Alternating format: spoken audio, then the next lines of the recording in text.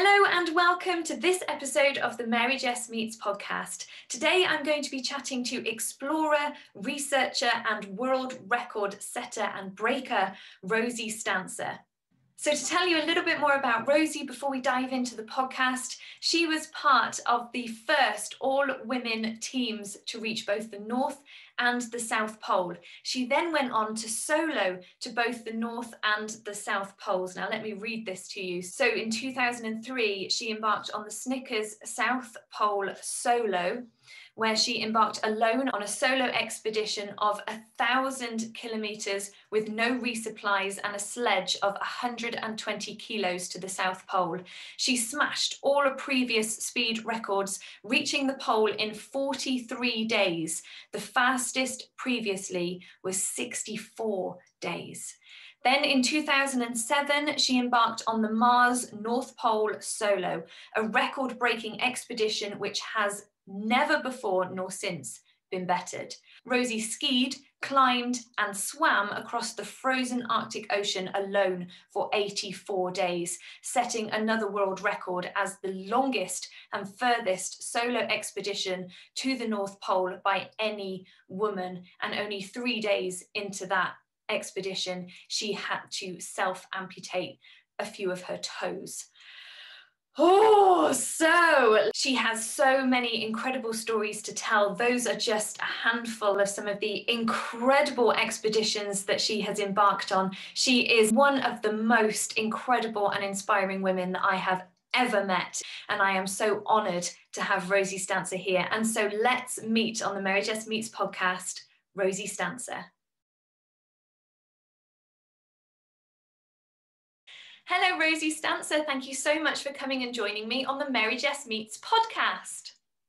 I'm delighted to be here joining you. Thank you, Mary-Jess. And I'm delighted that you're here. I am so excited that I get to talk to you about all the incredible things that you have done. And it's so difficult to know where to start. So I think what we're going to do is start from the very beginning. And I'm going to ask you about how you got into your first expedition. It was really all about seizing an opportunity, because people always wonder, how on earth do you get into polar exploration? How do you become an explorer? Well, you have to start at the very beginning. And you have to have your antennae up in life for opportunities. And I heard over the radio about this selection process, which had attracted a bit of attention because it was for the first ever all-women expedition to the North Pole. I mean, this was back in the early 90s. Very few people were actually going to the North Pole. Certainly no women were pulling sledges around either poles. And something just lit up when I heard this interview. All I can say, it was like a lit match being thrown on paraffin. I ignited. I, without any logic or rationale, knew that it was terribly important that I put myself in for this. And I felt supremely confident, which is not like me. I'm normally a timid wee mousey. But I knew I was going to get there. God damn it. And I knew it was going to lead on to greater things. So a year later, and after a selection of over 300 women, I actually got onto the team. Wow, 300 women. What was the selection process like? Were there interviews or fitness tests? Yes, 300 other nutters. It was a whole year in the process, because we all had to be put through our paces all together as well, because they weren't just looking for brute strength or skills that had already been honed in the field from, you know, expeditions or camping. I mean, Lord knows, I didn't even know which way to hold up a compass. I didn't know the difference between a tent peg and a clothes peg. They were more looking for strength, inner strength, resilience, you know, flexibility and teammanship. Above all, I think teammanship.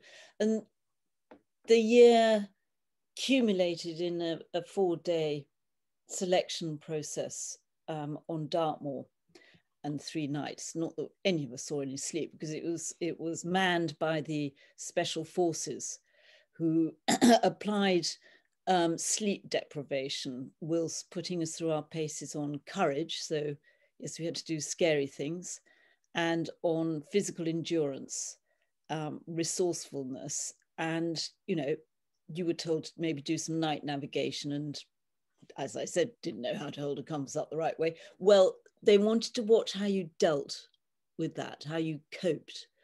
And if you, metaphorically speaking, fell 6, 7, 8 times, could you get up 9 times? So I found the whole process very interesting, actually. And I think one of the most interesting things was that right at the beginning of that 4-day selection process, very early on, those of us who were going to be selected, I think we all knew who we were. It was an instinct, because we knew we were going to be placing our lives in one another's hands. Gosh, that sounds incredibly tough, what they put you through. What were those scary things that they made you do? Abseiling over a 90-foot cliff in the dark. I remember there was that. Personally, I found the most frightening thing was being told on the 4th day extremely hard to put together an IKEA cupboard in under whatever time limit it was. But there was things like swimming across a tarn, like a small lake of extremely cold water, with your extremely heavy rucksack and in all your kit, and you still were carrying around a telegraph pole with some other girls, and you had to get from one side to the other and continue on. So it was a lot about grit, getting through that, but also wit as well as grit, if you want, and knowing, well, okay, how am I going to get my rucksack over this steep tarn? How am I going to dry when I get to the other side? All those sort of things, which were actually extremely applicable in polar exploration. Yeah, and you talk about that instinct of knowing the people that you were going to be spending that time with. What do you think the qualities and personalities of those people were like? Were there things that you all had in common, or were they things that really surprised you? Really surprised me, and in some ways humbled me, because whilst one might be strong in one area, you have to learn to be tolerant of other people's weaknesses in the same area, because in a completely different area where you are weak, they will be immensely strong. And I think that's what good team dynamics is all about. Not to judge, but to respect the other person's skills. Mm. How many people were out on that first expedition with you? How many women were there? 20. 20 amateur women. The real heroines were, as ever, unsung. There were 2 female guides. One was Canadian and one American. And our Cumbrian ice trainer as well, although he didn't join the expedition. Jeff Summers, shout out. And we were 20 bumbling amateurs. I mean, yes, we were trained specifically to be able to carry out the task. We were trained not just physically, but in survival and ice skills, navigation, etc., etc. But really, it was a triumph over logistics and hormones. Oh my gosh. So I guess you had a lot of different strengths and weaknesses within this group. And there was, I guess, a lot of people to get you through the times. Did you find that you were all part of the same big group, or did you feel like you all sort of branched off into little smaller groups for various things?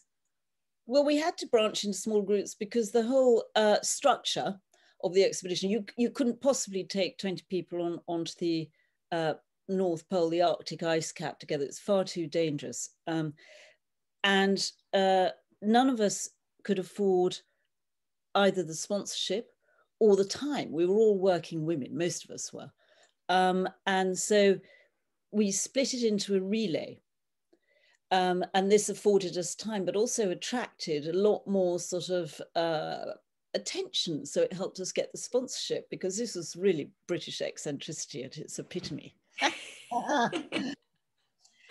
So yes, we had teams of 4 who relayed, and it was because it was structured as a relay that by the end of my stint, I was still chomping at the bit. I did not want to be taken off the ice. I thought, they're going to have to come down and strawberry net me. I don't want to leave. How long was your bit? How long did your part of the relay take? God, I can't remember now. I think it was about 20 days, so not very long. Wow. So after 20 days, you still wanted to stay out and carry on the rest of the expedition? Yes, most definitely. Some women wanted to hang up their boots, ticked that box. And then there was a hardcore of us, well, 6 of us actually, who almost immediately got together to plan the next one. That's amazing that you felt like that. Before we go on to the next one, I just want to ask you more about the women that were involved in this, because we've just had International Women's Day. Were Yes. there a lot of different demographics that were represented, a lot of different age groups? What Yes. were the women like that you were doing this with? Totally different ages, shapes, size, creeds, colours, and each had their strength, I think. And there was, for instance, a mother and daughter. There was a woman who had had triplets. Wow. There was a film financier. There was a farmer. There was I mean, you name it. It was the Pied Piper of Hamelin. That's incredible. What a wonderful way to celebrate women of all colours, shapes, sizes and backgrounds. That's absolutely incredible. But I just find it amazing that it was a radio advert that was sent out, and it's just luck as to who heard it. Well, no, to tell the truth, before I earwigged the radio commercial, there was the traditional method used, which was placing an advertisement in the Times, asking if anyone was interested in joining this all women's first ever rah-rah team to the North Pole, safe return not guaranteed. That's absolutely amazing. And I love that you said you took that opportunity, because I know that a lot of people who have listened to my podcast before will be aware of my second motto that I was brought up with, which was to make the most of every single opportunity available to you always. And that's something that my mum taught me from a very, very young age. So I love the fact that you dived straight in with that, saying I took an opportunity. And I love that you did that. But what were you doing before? What was your job before you became an explorer and had this opportunity? I was very happily immersed in the fluffy pink world of hotel public relations. Sipping champagne, entertaining journalists, organising film shoots. quite happy for the Park Lane Hotel in Mayfair on Piccadilly. Gosh, that's so different. Well, it was so different, but as you were saying, and your motto, because you're a plucky lass, because it's all very well being aware of opportunities, but most people turn around and keep on walking past them, because actually moving on that opportunity, that's, as they say, the first step in any journey, and therefore it is the most frightening, because you're stepping over this crevasse of what you know, what is safe and familiar, into the unknown. Absolutely, you're completely right. Although I shouldn't imagine going out onto the ice was not scary. I imagine that was an also scary part of the process, being out there for so long. But it's great that you had that community of women around you. I'm just so intrigued by the fact that it sparked your attention so much when you'd been in such a different world. You said you didn't know the difference between a clothes peg and a tent peg, and how to hold a compass. It's such a huge difference. So what do you think really sparked your interest about it? How come this was an opportunity out of all the opportunities that are available into the world where you went, this one is for me, even though it's so different? It's very deep, because clearly the sense of adventure held huge appeal to me. But I think there were layers beneath that, which I didn't actually even initially consciously at the front of my mind recognize. I became more aware of it as I put the ice miles under my belt, so to speak. And there was this recognition and tug towards something that I knew was terribly important. There was a reason to do it. There was a legacy to be carved from it. It wasn't just all about bagging firsts and being a glory merchant. What were those other things? Well, this sort of this question that any polar explorer I know has always been asked and always struggled to answer about why do you put yourselves through such hell? And I think that the reasons evolve the more you do it, because you realize the importance of exploration, whether it's polar or any other kind of exploration. It's actually not just about the physical heroics or the physical journey. It's a triple tiered journey. It's physical, psychological, and deeply spiritual as well. So you're exploring not just the planet, but you're exploring beyond the boundaries of human potential. Well, that's certainly what you've done. And I know that you've done a lot of research on your expeditions as well. And so is that one of the reasons why you feel that it is so important? Or is it also because you're really setting an amazing example of what women can be capable of? Is it also that's important to you? That too has become important, because I wasn't really aware of it until when you speak to people publicly, you see a light in their eyes, and I think that, and you can see that they see all things are possible if you start off by seizing that opportunity and take the first step, and so on and so forth. But that because I don't look like a superwoman, right? I'm not tall, hairy, with a beard, and I don't iconic polar explorer, thank God. But I'm actually, for those watching who also don't know me, I am actually on the petite side, more of a powder puff. In other words, people recognize that you don't have to look the part, that I'm completely unexceptional. And therefore, if I can put my mind to something like that, so too can they to whatever their end aspirations are. Absolutely. I love what you said there, because there's so many people, from my point of expertise in the music industry, where they said, I didn't think I could be a singer because I don't look like what I thought a professional singer should look like. But that doesn't matter. As long as you feel that you can do this and you know in your heart that that's what you want to do, what other people think you look like or think you can achieve based on what you look like shouldn't matter. Shouldn't matter. You're so right, Mary-Jess, because actually how you feel inside transcends how you look. That's what beauty is all about. I love that you said that. You're completely right. And I do know that we're about the same height, aren't we? We're 5'3". Yeah, we're 5'3". We're both rather petite. I think you're probably even smaller than me, even with all your incredible chiseled muscles that you've got going on with all your training that you do.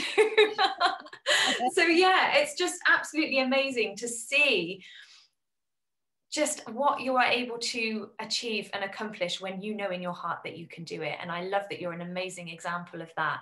So following on from your first expedition and following on from that, what I think is an incredible lesson and incredible inspiration, to be honest, I want to go on to talk about your second trip. So you said that 6 women did not want to hang up their boots. They wanted to carry on. They'd got the bug.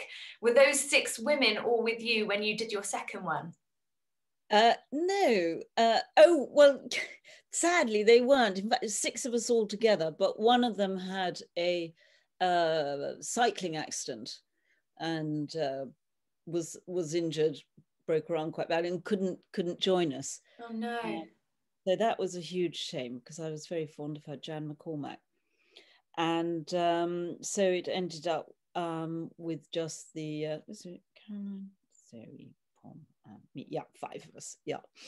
And we thought, okay, what goes up must come down.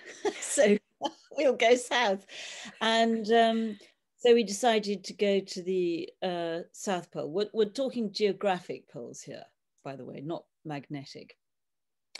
So from the top of the world to the bottom of the world, only this time we wouldn't take guides. And it's about 1,000 click to the South Pole, as I remember. So we would have one resupply, and off we went. And indeed, indeed, we were the first British women to all-women team to get there. That's incredible. It's completely incredible. There's so many things I want to ask you about this, but I'm going to start off with, you said about having one resupply. I should imagine it's such a vast area. How do they find you? And what are the resupplies that you get? Well, you know where you are because of when you're navigating, you have to track your positions. So you've got to be able to give the pilots your coordinates as to where you are. And I mean, you have to do a kind of, if it's not unfortunate phrasing, crash course in aviation, because these pilots are risking their lives to fly in little twin otter, little twin engine propeller planes, to drop you resupplies or to pick you up, whatever it is. And the conditions are very fast moving. You go through several weather patterns every day on Antarctica. And of course, as everybody knows, the winds are screaming ferocious and visibility can be appalling. So you have to know what conditions to give them, what would be realistic to understand that they can land in, how long an airstrip they require, how wide, which direction it must go in, how to mark it, and how to kind of, you have a huge sort of, can you ever, iridium satellite phones in those days, how to sort of nurse them in, as it were. They normally ignore you and go on their, fly by the seat of their pants. So they are real heroes, those pilots. They're like characters out of those little commando books one's brother used to get. They're very gung-ho. I remember seeing when they were refueling on our way back from having reached the pole at a fuel cache in the ice, buried in the ice cap. They had to dig out the oil drums and then fuel the plane. Doing so, they had lit cigarettes hanging out of them. That's the way it is there. Oh my gosh. So they actually have fuel tanks buried in the ice so they know where they are and how to get to them? Yes. But with the winds in Antarctica, are they often under meters of snow and ice? How do they? Well, they do pick their places quite carefully and with logic, and they mark them. And then obviously they get a way mark, which on their navigation system. So if everything is covered in ice cap movement or blizzards or ground storm or whatever, they still know where it is. And if it's buried, you just have to dig to get to it. I mean, there's a whole aeroplane buried there which crashed, which I skied past on my solo with just its tail wing sticking out. Oh my and gosh. The mountain ranges buried under the ice cap. It's so vast and deep. And the mountain ranges, you can just see these little tops sticking out, tiny, small little mountainets, which are called nunatak. So it's 10,000 feet deep, the ice cap at the pole. Gosh, that's incredibly interesting. The pilot of the crashed plane, did they survive? What's that story? Do you know? I think most of them did, not all of them. So it won't have been the only one on Antarctica, sadly. Goodness me. Well, these pilots, they do sound incredibly brave. Having lit cigarettes around fuel, for example, being one example. Goodness me. When they do pick you up at the end, or whatever it is, you haven't had a shower for a couple of months, and you come out and then they put you in a snug twin otter plane. And it ends up smelling like a game larder. Goodness me. So with all that aviation knowledge that you've had to learn, have you also had flying lessons? No, I was allowed to take the controls on one of my solo things, but I can't say that that does not mean that I know how to fly. But Gosh, I know what a pilot needs. that's amazing. Did you enjoy your flying experience when you took the controls? Do you think it's something you might want to do? No, I did enjoy it, but I don't think it didn't, light me up particularly. Okay, fair enough, because you've got all that base knowledge there. It seemed like something that you could easily transition onto. And it's something that I'm sure some of my supporters will know that I absolutely love. So, yeah, for 2 of my birthdays now, I've been bought a flight in a light aircraft. So the first one was a Cessna 152, the second was a Robin. And I loved it. The pilot, she said, I don't think I've quite had anybody quite as excited as you next to me in the plane before. I'm not sure I like the sounds of a Robin. It's not like the old Robin Reliant cars, is it? I don't, well, it's not quite, but it felt just as rickety, to be honest. It was a bit of a... Well, I tell you what, we could team up here because you could become my pilot in a twin. Careful, honestly, Rosie, careful what you suggest here, because I am one of those women who will take an opportunity when you... Wonderful. You'd be so glamorous. You would be like the female pilot in James Bond, wasn't it? Pussy Galore. Oh gosh, that honestly, if I could be one of those, like a female pilot in James Bond, if that's got to go on the bucket list now.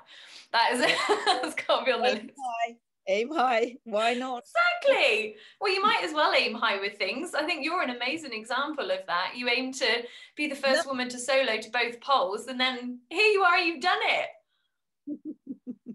Absolutely amazing. Oh my gosh. Right, sorry, back on track. We're going to be talking about the resupplies that come in, because I'm really intrigued as to what the supplies are that you take with you and what you need to be resupplied. I guess it's things like food.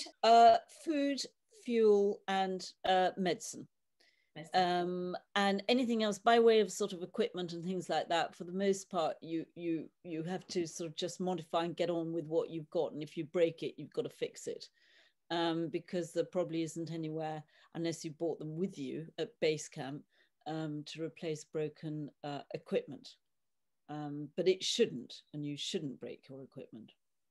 It must be so difficult to know what to pack, because you've got to drag this all the way. I think I remember you telling me before that you were even cutting off some of the plastic on your toothbrush so that you didn't have that weight to go along with you.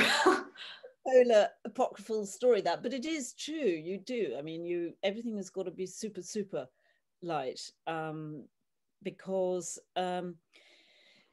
every gram counts. And you strip the linings out of clothes or tents, you cut off labels, you cut your toothbrush, the handle, and maybe trim the bristles.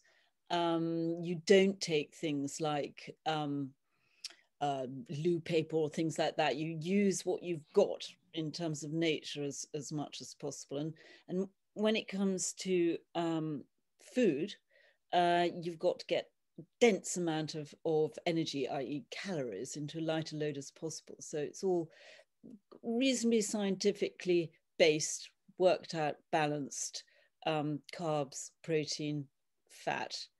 And of course your fuel as well is vital, because you rely on it to primarily melt the ice to make the water to drink. You drink an awful lot of water in the cold because you dehydrate through your mouth, and you dehydrate through sheer exertion. It's damn hard work, and actually, believe it or not, you get very hot.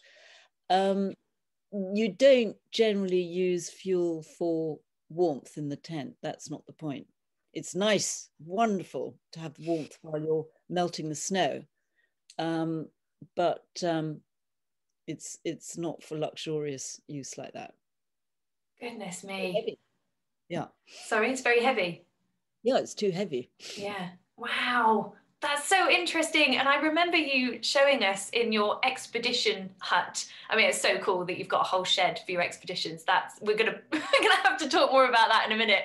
But the food, you had these packets of food, and they honestly look like things that would be taken up in a rocket to the International Space Station. Yeah, well, they are.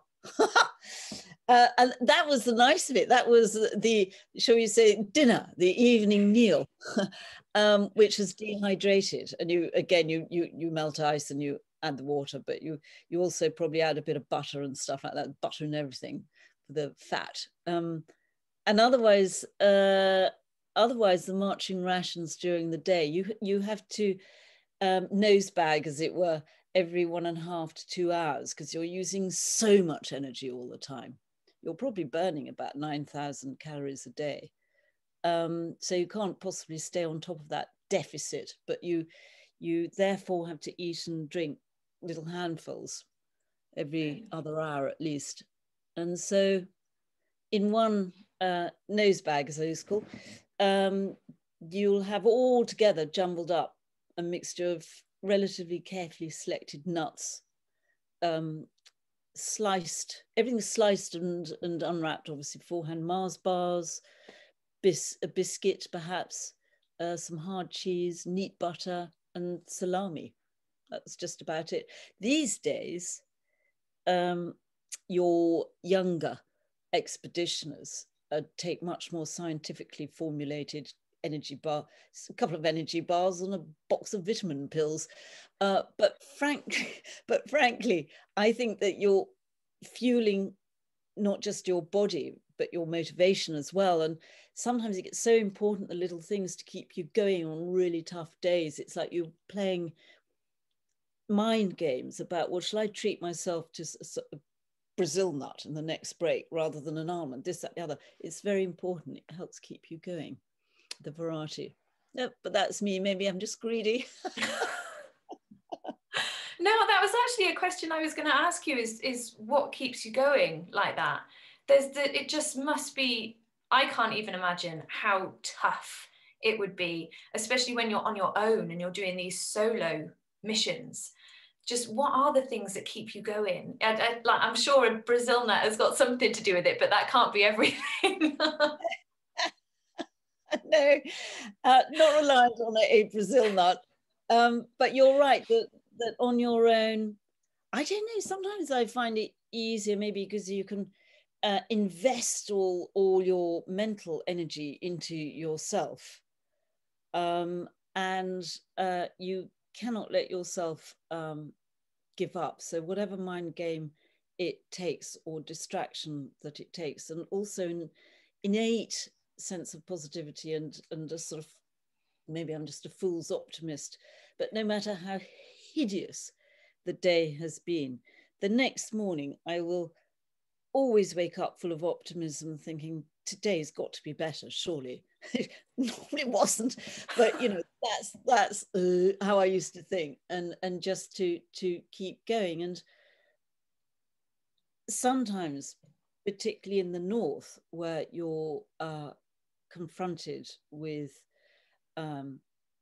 these huge walls of ice rubble, which are about 50 feet high and terribly difficult to get over with a heavy sledge on your own, and they move and they make terrifying noises, and you climb all the way up one. Sometimes you have to relay your kit or build platforms with your spade, and you get up to the top, and what do you see?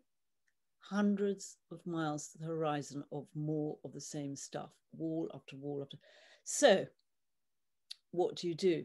You just think, don't focus on the horizon, you focus on each wall as it comes. And every time you get over a wall, it's a triumph, one in the bag, you know, and just keep going. Really, you have to be very thick, I think, don't you? No, I don't think so. I think courageous, definitely courageous. But that's such an amazing lesson for so many things. is just like, how do you eat a tree? You take it one leaf at a time. When you've got this massive task in front of you and you're able to break it down into those little wins, that is something that really keeps your motivation going. I mean, I don't think I've ever had to face anything like those walls you're talking about, but it's a lesson that is easily transferable to many different things, isn't it? It is in many walks of life. And whether it's sort of getting through a lockdown, or whether it was, I was talking to an ex-prison inmate yesterday, and it's about the apparent enormity of the length of a sentence, but you mustn't look at the whole picture. You divide it up into sections, and the whole thing becomes mentally manageable in sort of time clips, as it were. Yeah. Can you tell me more about scaling those walls? Because your sledge, I've seen pictures of it. It looks huge. Like, how heavy is that? Oh, yeah, Priscilla, Queen of Drag. I love that. I actually, on the north, for 2/3 of that expedition, I had two sledges. I had Priscilla and I had Bubba, who was a baby sledge, because I thought, you know, that the weight that I had to pull, which was less than the South Pole, because when I did the South Pole unsupported, it was 120 kilos.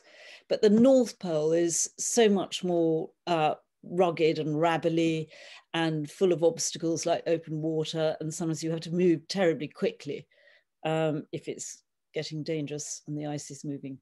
So I had two sledges to divide the weight, and I could always relay them. But sometimes getting over the ridges, you didn't just have to relay your sledges, you had to relay the kit inside them because they were so steep. But I had a spade, as I mentioned, and I sometimes used to just, you'd try and sort of visualize a possible path up these walls, and then you'd just get digging, making little platforms so that you could stand and pull up a sledge, park it, go up, build another ledge, and then just push them over the edge. And there was a lot of shouting out loud. That really helped. Seriously, it did. And I don't know what you'd make of this as a singer, but I did have another voice, which was probably the alter ego, which was very encouraging, and it was very authoritative, very deep, very bossy. Go, come on, keep heading north, get that sledge up. I used to call it the field marshal. And actually, we'll talk about it later, no doubt, but the field marshal actually came to my rescue in narrow squeaks on several occasions. So make of this other voice what you will, whether psychiatrists would have a field day or just think, well, it's a natural reaction in an extreme environment, or whether it was something else, I don't know. It doesn't matter because it worked for me. That's amazing. I think that's so interesting to have the field marshal there. It's like your inner voice just edging you on, saying you can do this. It's like that inner confidence that you've got, that inner flame inside you that just says no matter what happens to you, you can carry on. And I think that's an amazing asset to have something like that.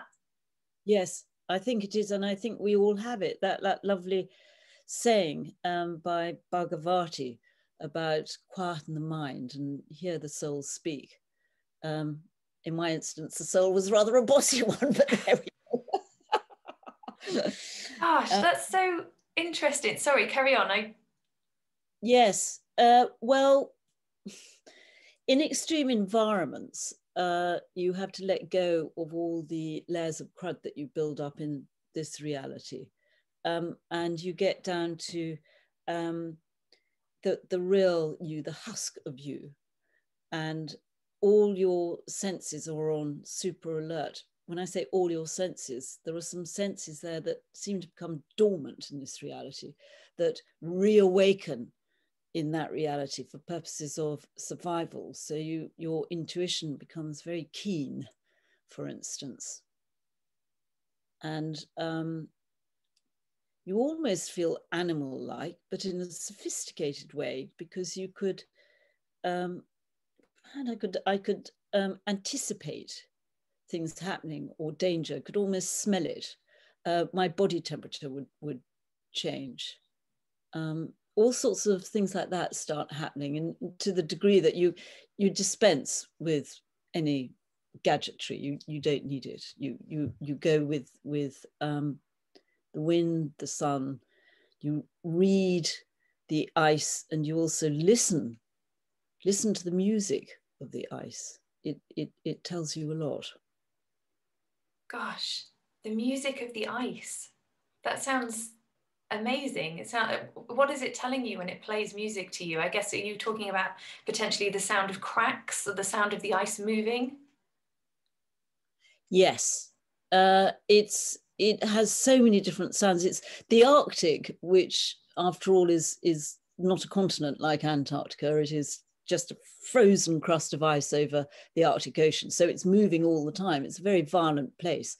And if you fly up with Mary-Jess, look above the Arctic ice, what you'll see is like a big jigsaw puzzle with all these massive white slabs. There are lots of little white slabs, and it's all jostling around, moving. It's been shunted around by the conspiring forces of the winds, the hurricane winds from above, and then below you've got all the sea currents. So there's a massive amount of natural force with thrusting these plates of ice together, which is what creates these walls of rubble. So it folds up. It's like if you get a tablecloth and push it together, it'll ruckle up, won't it? And then elsewhere, it's being torn asunder. So imagine the noise of all this going on. I mean, it is forget O2. It is deafening. Gosh. When it gets on the move, and if you're caught in an ice quake, which I've been caught in a huge ice quake, and it's like Hell's Own Orchestra striking up. You've got at the bottom of the ice, down in the sea, where the ice is tearing, you've got this very deep, resonant bass clef, which sort of vibrates through your chest. And then as you move up through the layers of the ice, you've got almost like a sort of polystyrene noise of the ice rubbing. And then you've got the tearing sound, which can be like a cannonball. And your warning signs can be like a like when you stand in the tube and a train is coming. And then above, with all the boulders of ice, you've got the sound of them crashing off these walls. And off the boulders as they crash down, you've got an infinite number of ice crystals. So tinkling, tinkling, tinkling, tinkling. I used to say it was like an elderly butler holding a tray of crystal glasses with shaky hands. But it was absolutely terrifyingly noisy when that sort of thing got going. Gosh, I really wanted to ask you about ice quake as well, because that was a term that I hadn't heard until you sent the notes through for this. And I thought that sounded terrifying. Yes, well, it is. I don't know if it's a correct technical term, but it sums it up, because it's normally, rather than just the ice doing its thing and breaking and moving and whatever, it's when a huge bit of ice breaks away. And in the instance that I first encountered it, it was some very old ice, which doesn't normally break up, didn't used to, does sadly these days, off the Canadian side. And for thousands of miles, it was this huge, great chunk was breaking off. That's so sad. Goodness me. But those sounds that the ice delivers when things are happening, I guess you learn to know what they mean. So when you're talking about your intuition being heightened so that you're far more aware of your surroundings, do you think that's partly a woman's intuition, or do you think that's also just your experience and your knowledge that you've got from doing this? I think man or woman, I'd like to think that if you've got that will to survive within you, it is a necessity. It comes out. You know that it's what your survival depends on, and you have to. You're not out there to conquer these environments. You couldn't possibly conquer nature. Therefore, you have to adapt and go with her. I mean, you know, we all know this much bandied around word these days, resilience, but really the definition of resilience is flexibility, isn't it, when you look it up? And being rigid is being brittle. You have to be flexible and go with it. And any people I know who come croppers on the ice have tended to be too rigid. Get there, any cost, stick to the plan, stick to the route. Doesn't work that way. Gosh, what was a good example of where you've had to be really flexible and change your plans? Oh, well, on the Arctic, well, quite a lot, because one was supposed to be heading, of course, due north with it to the North Pole. But sometimes those sea currents I mentioned that are having a pulling effect on the ice can pull you backwards, so that you're losing hard slogged miles. And if you stop so much as for a pee, you're going backwards. Or maybe the ice up ahead is breaking up dangerously. So you have to think, right, okay, can't just keep heading north. We've got to adjust the bearing because we're being pulled that much that way. So we've got to do this. And it's very tough mentally to keep going, not in the direction that you know that you should be to get there sooner rather than later. So that there is all that. And there's also the judgments, the decisions that you have to make all the time, which is actually extremely stressful because every decision, your life could hang on it. And things like, should I make camp before this storm really gets up and I can't get the tent up? Or should I get the tent down and not be able to put it up again and find that I can't move in it, or the ice is breaking it, and so you have to get the measure of it very, very carefully. Normally, I think to myself, apply the Shackleton rule, survival paramount. Better to be a live donkey coming back to share your story than a dead lioness. So Goodness me. the day that you have to getting back to the point that you lose a vital day because you're pinned down in the tent by a storm, then you have to adapt your time plan, because the fallout effect is your precious rations. Means you have to lie there and starve probably in order to make sure you've got enough to march on. You know, you're going to wake up or open up your tent in a completely different place to where you put it up because of the ice. So your plans are all completely different. Every day is like the start of the expedition again. And the Inuits have a wonderful saying, which is worth everybody bearing in mind, which is, hurry up and wait. That's so funny. How do they use that saying? Because I've heard that in the entertainment industry a lot, but I guess it's a different kind of thing. Like, I've heard it in that everybody wants you to be ready now, and then you're by the side of the stage and they're like, no, wait. And you could be waiting by the side of the stage for 15, 20 minutes before you've actually got to go on. That must play havoc with your nerves. Oh, well, I've got used to it now. I know that that's kind of how it works, but that's how I've heard that saying used before, is in the entertainment industry. So how does it work for the Inuits? Because it means you have to you know, wait and go with nature. I think I first heard it when I was with the other girls on our second expedition to the South Pole as a small group. And you have to wait for the one and only plane to fly from Chile and Punta Arenas onto an ice strip on Antarctica, an old Hercules as it was then. So conditions, you have to wait for a sort of miracle, really, because the conditions have to be right for takeoff in Punta Arenas, fine, but conditions all the way through, because when you land on Antarctica, you're landing on ice, with a mountain one side. So there can't be strong crosswinds. There can't have been ground storm over the, anyway, lots of complicated things. We ended up having a flight delay. I'll never complain at Gatwick again. 3 weeks hold up in Punta Arenas while we were waiting for a scramble call. 3 weeks. And in fact, when I went down back to Punta Arenas for my solo, I still had to wait for 10 days for the Aleutian, as it was by then. Oh my gosh, 3 weeks. I guess the thing is though, is you're going to such a crazy environment. You have to wait until the conditions are just right. There must only be such a small window. Were you worried in those 3 weeks that you might not actually get to go? Yeah. One of the things about Antarctica and the flight was that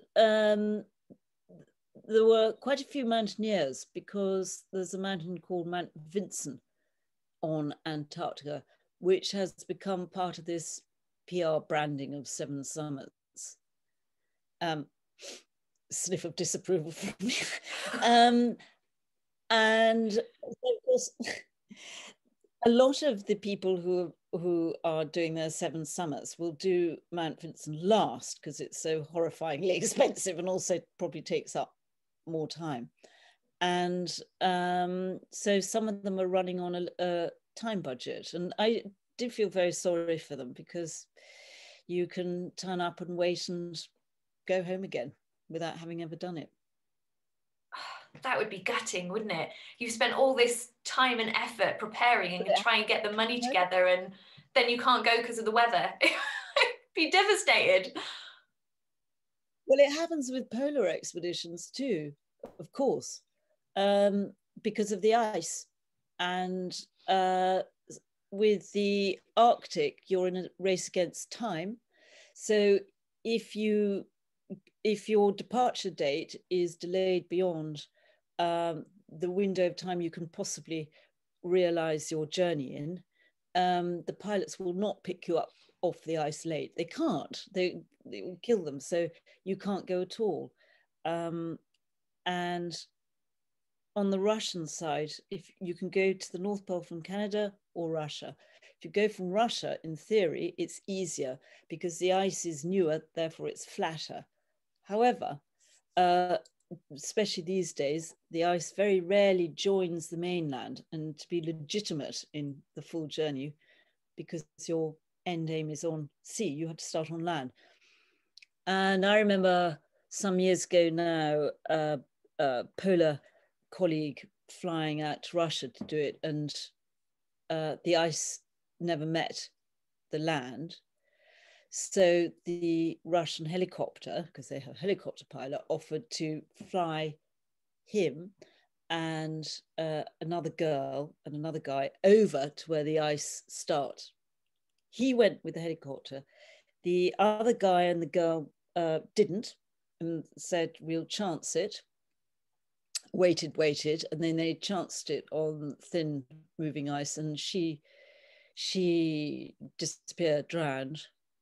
And he was rescued off the edge of a slab of ice, frostbite, sort of up to his neck. Not good. Oh, so, goodness me. Any risk that you take, and you do have to take risks, but you should weigh them up very carefully, and they should be calculated risks. Gosh. Not brash. That's so scary. That is so scary.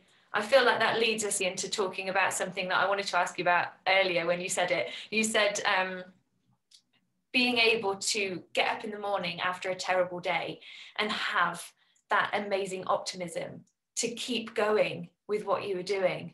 And so I'm going to ask you now, if you're happy to share, what were the terrible days where you got up in the morning and thought, surely today is going to be better than yesterday?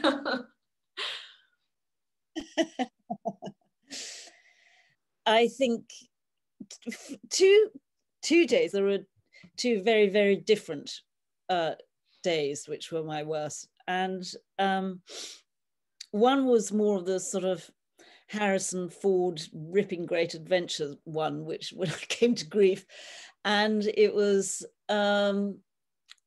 towards the end of my solo on the Arctic towards the North Pole, and I had been in pain for a very long time, and I think I'd been on the ice by then for over 70 days, and I'd had an injury that had plagued me all along, which was causing me a lot of pain, which was frostbite, and I was also extremely malnourished, sleep deprived, and probably a bit out of my tree on the painkillers that I'd been taking. Anyway, I was desperate for mileage, because the closer you get to the pole, the stronger that current gets and the faster the ice is shunting you. And in my instance, unhappily, it was what they call negative drift. I was being sucked to the south whilst I tried to head north, like going the wrong way on those aeroplane flat escalator things. And I saw what one calls a lead, which is where the ice is cracked open to the ocean, and it is frozen again. And normally you can, you know, with your experience, whether you can ski across it or not. You know how long it would have taken to have frozen to a certain depth in certain temperatures. Plus the fact that if it's very new ice and there is a nylas, which is a skin of black ice on top, because it's salty, that viscosity will give it strength. So it bends, rubbery ice I used to call it. It will bend underneath you, but you can shuffle over on skis if you're super careful. This big, wide open lead was ahead of me. I looked across it and I saw a little telltale black line threading through the middle, which meant that it was broken in the middle, which meant there wouldn't be that same viscosity. And I don't know what got into me. I was desperate for that mileage, and I just lengthened the rope at the back of my sledge and started shuffling across on my skis. And of course, as I came towards that black ribbon, the inevitable happened. And I heard this sort of splintering sound, cracking sound. And then I started to sink in stately fashion. And I drilled and drilled and drilled what to do in these circs. So automatic, arms akimbo, legs steady, and down you go. The problem was, I went down with my skis on, I was still attached to my sledge. And every time I tried to get out, of course, the ice broke underneath my hands. I do remember thinking as I sank down, looking around to see, right, where am I going to head to when I get out? I've got to find a safe bank, but I couldn't get out of the water. And suddenly, the field marshal appeared, galloped over and started bellowing away. He said, "Get your skis off, girl." I thought, you must be joking. The only things above the ice were my hands on the ice, shoulders, head. I really didn't want to stick my hands underneath as well. It was all, anyway, I did. And I had trained many times in a diving pool to get my skis off underwater. And so I got them off through each one across the ice. I can hear them clattering now. And then he said, think like a seal. And I sort of visualized a seal. And of course, a seal doesn't go plonk with its flippers. It kind of throws itself out so that its weight is dispersed. So I tried more to throw myself out with shoulder weight. And I got out and I wiggled out. And I started wiggling furiously towards the far bank. "Oh, no, you don't. Back you go. You've got to get your skis," said the field marshal. Damn him. Because the last thing I wanted to do was, because I chucked my skis over the other side of the hole, the far side. So it meant that I had to ski and wiggle back over the danger zone. And I remember just thinking, I can't do it. I'll just go through again. And then from afar, I could see Jock, Jock, my son, who was then much younger. And he had painted on my skis, and he had painted rainbows, caterpillars, butterflies. And I thought, my God, I've got to get these skis. This is terribly important, because I've got to go on after this, and I've got to get back. I've got to get back to Jock. I've got to get back with this story. So I did wiggle back an awful long circuitous route, but I got those skis, pushed them myself, pulled Priscilla on her long leash back up the bank. And then we, soaking wet, of course, wasn't out of danger, turning into a human lollipop by the second. So it was a question of, I always prepared for that as well. So I immediately got the boots off, because I was very aware of the frostbite problem that I already had.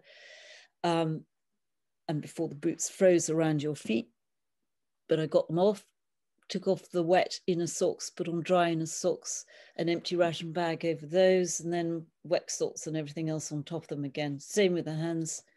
And then off you go with your inner layers dry, marching furiously to create some heat. And I don't think I really stopped for proper breaks for the rest of that day, just eating chocolate and drinking tea and thanking the powers that be as I went for helping me through that. And interestingly, when I tell that story and I look back, I think how terrifying, but it wasn't so frightening at the time. And at the end of it all, marching along, squelch, squelch, I just thought, triumph, got through that, survived, rather than, as you say, waking up full of dread for the next day. Not a bit of it. Couldn't be as bad again. Goodness me, that was going to be my question about when you said you managed to get out, you're still not out of danger because you're turning into a human lollipop, as you say, being in those frozen water and then having that all around your body whilst the winds are howling at you and you've got all the snow and the ice around. How do you, like, it'd be scary to even get your bare skin out onto something like that, but you must have been so cold and so wet. Did you change all of your clothes then? You said your inner layers were dry, so does that mean there was a waterproof layer even when you go into the water? How does that work? No, the only things I changed were what was wet through the feet and the hands. You wear so many layers on a polar expedition, even if there are multiple thinner layers, and then a thicker layer, and maybe a wind shell, that it didn't actually penetrate my up to the skin on the trunk, which was very important because, of course, your organs, you can't let your organs get cold. But what happens in those temperatures is that all the blood in your system and your capillaries and everything will rush from the extensions of your body, i.e. your hands and your toes, etc., to protect your organs. And that's why people get problems with their digits, as it were. But you're right. You've got, even in the aftermath of that, there's no time for a pat on the back. You've got to think about every next move, because I realized that I did not have the option of setting up a tent and making a hot brew, which you would if you were with a team, because my hands would turn to wood before I could finish the task, and I wouldn't be able to strike a match like the stove type scenario, and it would totally unravel. Goodness me. That field marshal as well, when you talk about him, you use the pronouns for a man. It's very interesting. It's like that inner voice of survival, that incredible instinct of survival that just will not let you give up. What an incredible strength to have an inner voice like that. But it's very interesting that you use male pronouns. Yes, isn't it? Well, the voice was I suppose it was a bit spooky. I wonder now that you're pressing me on the male bit, I wonder if it sounded like a sort of medium, you know, when they a different, totally different and a deeper voice comes on. But I think maybe you've hit it by being a very primal reaction that comes from deep within. I mean, it wasn't the only thing that's the thing that was strange and wonderful phenomenon, which I'm not the only one to have had, was that, okay, there's a field marshal with his voice, but I had a lot of the sense of company. In fact, I never felt lonely on the ice. Alone, yes, but not lonely. There was always a sense of company. Sometimes one was more aware of it. And I can remember thinking, particularly some moments when, for instance, you'd get maybe wedged between a gully of ice and Priscilla would have fallen back down and landed on top of you. You're well and truly stuck and you're trying to lift her up. And you're thinking, why aren't they giving me a hand? But also, you know, I talked about sort of behaving like an animal, but in a sophisticated way. And I said that because one didn't lower one's standards to an animal behavior. I always minded my manners because of this sense of company. Shackleton's men, I mean, other great explorers of the heroic age, they too had this sense that it was like Shackleton's men describing when they went over Elephant Island. That the last in the line would always check to see if the guy behind was all right, even if he was the last in the line. There was this sense that there was somebody behind. Wow, that's really interesting. I guess the only thing I can use to make sense of that in my head, having not experienced these crazy conditions in my life, is just that you're always told to trust the voice within. And I haven't heard somebody or like spoken to somebody before who has actually had the opportunity to hear it as clearly as you. But we are all told that we have that voice within that will guide us, that is there for us, that will look after us and that we can trust. And it sounds like you were able to really connect with that voice within so much that they became their own person to you. And I think that's such an incredible, it's such an incredible source of comfort. It is a great sense of comfort and gives you clarity too, and helps sort of propel you on. I mean, I don't think you have much choice but to, if you want to survive, but to listen to that voice. And everything else, as I said, is cleared out of the way. So you're tuning in much more easily. Certainly, I would defy anyone to leave the ice after major endeavour as an atheist. Oh, that's so interesting that you say that, because I was wondering if, as soon as you had this deep male voice talking to you, would you define that as the voice of God that just would not let you give up and would not let you die? There was certainly a very strong, bright energy there. And I remember one particular moment when you're in a dangerous situation or in danger, several things happen. First of all, you assess the situation and then you're busy coping with it, doing what you can to survive. So there isn't much space for fear or thinking about anything else. And then sometimes, as happened to me, there's a moment when you've done everything that you can and there's nothing more to be done but wait on your fate, and it ain't looking good.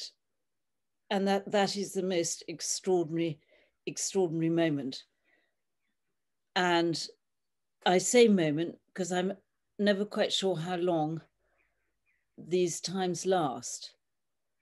And there was one particular one I remember when I'd done everything I could to get out of the ice disturbance around me and breaking up, and it was breaking up under my feet and it was breaking up around.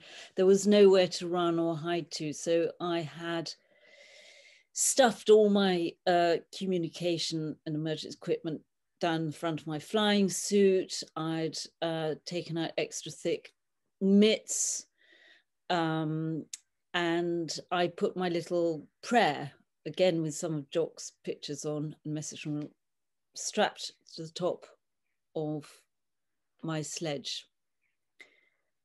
And there was nothing more to be done. And there was this terrific, horrible noise going on, and the ground was shaking. And I just focused on this drawing and prayer, basically. And it just suddenly, everything receded and seemed to go terribly still and quiet. In a different way, like I was on a different plane, in a different time capsule. I don't know what it was, but I could almost look down on myself, and everything was fine. It was calm, it was gentle, it was warm. The only thing was I felt a slight sadness. I remember kind of this thought about Jock and William of being a thing of the past. And then it seemed to suddenly come back again, almost like a sort of judder, you know, the ground, like a boat coming up against the side of a harbour. And I almost sort of like came to, and the ice sort of like that. And I could see a path out because it wasn't moving anymore. So I just strapped on my harness and belted out. But it was a very memorable moment. And some years later, I remember I had the good fortune to find myself talking to what they call a living Buddha. And he said, I was invited to go up and have a conversation with him. And I sat down and I thought, oh, he's not saying anything. But it's for me to listen to his wisdom, not for me to jabber on. What can I say? So I told him about this incident. And he didn't say anything at all. In fact, I'm sure he looked bored. Anyway, I thought, oh, that didn't go well. And the next day I met him again.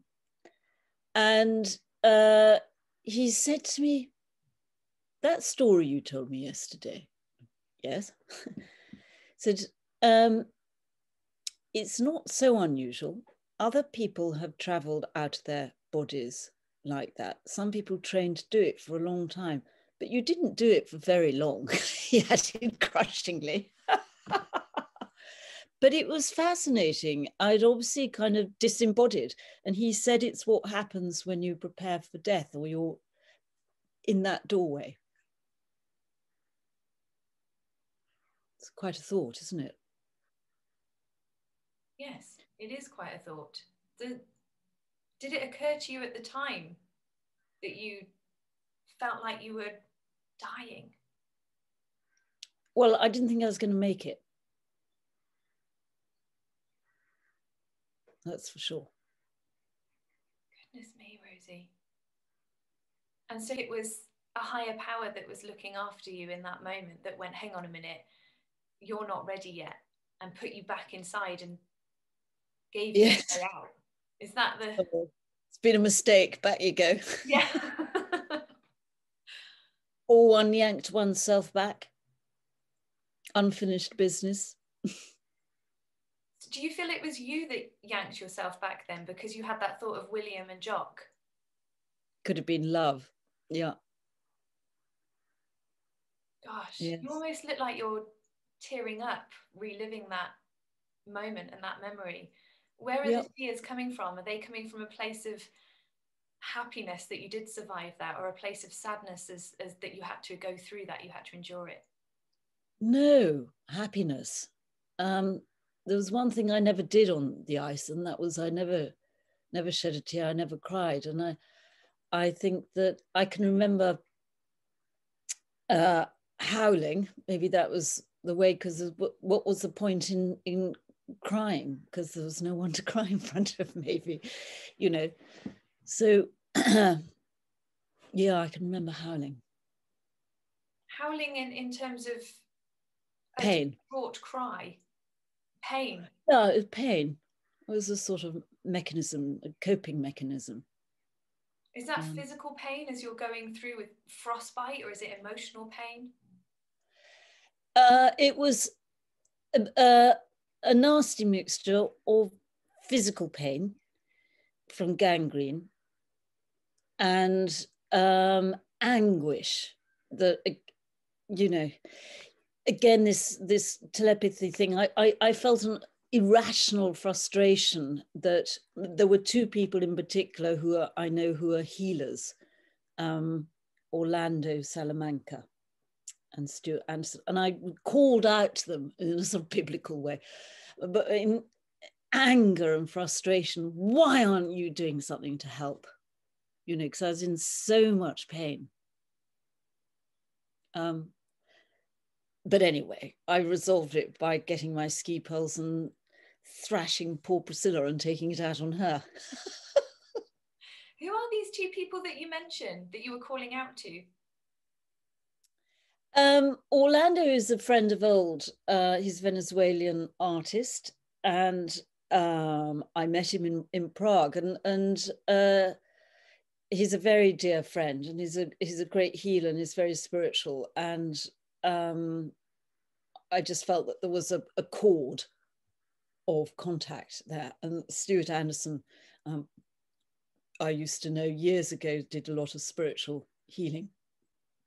So things like communication take on a different dimension when you're on, and the only person on 5 million square miles of ice.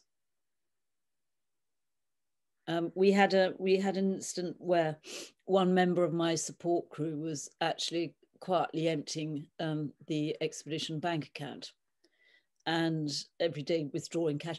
And the day that he started doing it, I started thinking about, I wonder if the finances are all right. I mean, I hope I'm not going to come back to debt or anything. They should be okay. Can I still afford that final resupply and things like that? And I've never, ever, ever thought about the money side of things when I'm out there doing the job. Never. So. Gosh, it's that intuition again, isn't it? Well, we all have it over here as well, don't you? Don't you have that thing sometimes when you think of somebody and voila, on the doormat in the post is a postcard from them? Goodness me, Rosie. After experiencing such anguish and pain and near-death experiences, why did you put yourself through it again? Because it gives you the privilege of going out onto the other side and exploring a very different side of existence. And I find that very fascinating. I find fear and pain rather interesting. And I mean, it's gold dust for research, of course, as well. And one of the things we do, back to Earth with a big hard bump, is you know, as soon as possible, lab rat here goes back into, you know, touch the tarmac back home and you're into the lab for the physiological testing so that you're raw from the expedition, and then you're re-interviewed and tested several weeks later. Is that why you describe it like gold dust? Is because you're one of only a handful of people who are willing to put themselves through things like this? So well, I don't know. I mean, anyone who's been through different types of ordeals, you know, you see that, and it's interesting about the fear, isn't it? Because, you know, you must know the feeling, but you're very professional. But that moment when you said earlier, you know, about you already beaming out, da, da, da, everything is cranking up, your fight or flee instinct is revving up, and then you're on the side of the stage and somebody says, yeah, wait, can you hang on a second? And that's like being at the top of one of those huge ski jumps and your heart is in your mouth with that person, and suddenly the gate doesn't go up and you've got to stand there and oh. I mean, I think there's it's like there's adrenaline fear, fight or flight, as we've just described. Then there is bowel churning fear, which is when you realize that this is life-threatening coming up, anticipation, whatever it is, and you can feel your body, sorry to be blunt, but biologically preparing. And then there is that other fear, the great fear that I described. It's interesting. I think it's interesting. I'm finding this incredibly interesting, everything you're saying. I'm wondering now which kind of fear you had when you got frostbite in your toes on day 3 of an 84-day expedition, and you knew that those toes were not going to finish the mission with you. How did that feel? Were you looking at your toes going, they're going to have to come off? those little piggies are going to market.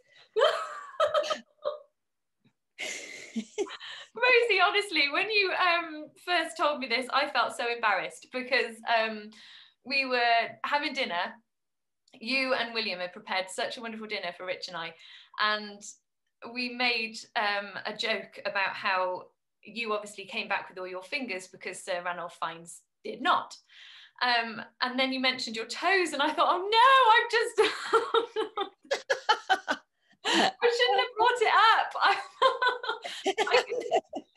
couldn't believe that you had to go through something like that. Are you happy to tell the toes story? Toe the line. Well,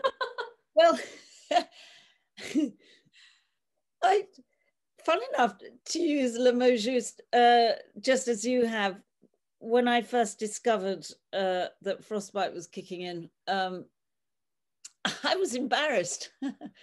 I think that I could see, because it could jeopardize the expedition, right? You know, I've only just left the starting box, although the first few days are notoriously difficult on the Arctic. And, you know, when you first set off, your greatest fear, after all, and what keeps you awake at night before you set foot on the ice, is fear of failure. Nobody's frightened of failure, making a fool of yourself. And this was it, day 3. And frostbite itself isn't so much the problem as when it gets gangrene infected, which it did, and spreads. And that's when you have to take it seriously and remove the infected parts, because otherwise, if it spreads and if it gets to your bones, you've had it. And obviously, you have limited medical facilities there. You're on your own. However, I have to say that when I started the solo expedition onto the Arctic, when I was dropped off on the same flight, there was one other small team made up of 2 women. I knew both, an American called Anne Bancroft and a wonderful Norwegian lady, wonderful, called Liv Arneson. And the comms were buzzing because I was trying to communicate with my expedition doctor to see what to do to keep going. And he found out that Doc Martin, shout out Doc Martin, that Liv Anderson, the Norwegian, and Anne were in trouble. They too, because they too have been obviously through the same conditions. The temperatures had dropped to the -60s without wind chill. And so she had got frostbite in her toes and was calling for an evacuation. Would I like to share the flight out? No, thank you very much, I'll do whatever it takes to continue. And they were so funny and nice about it, because Liv said, well, you English, you're mad, really.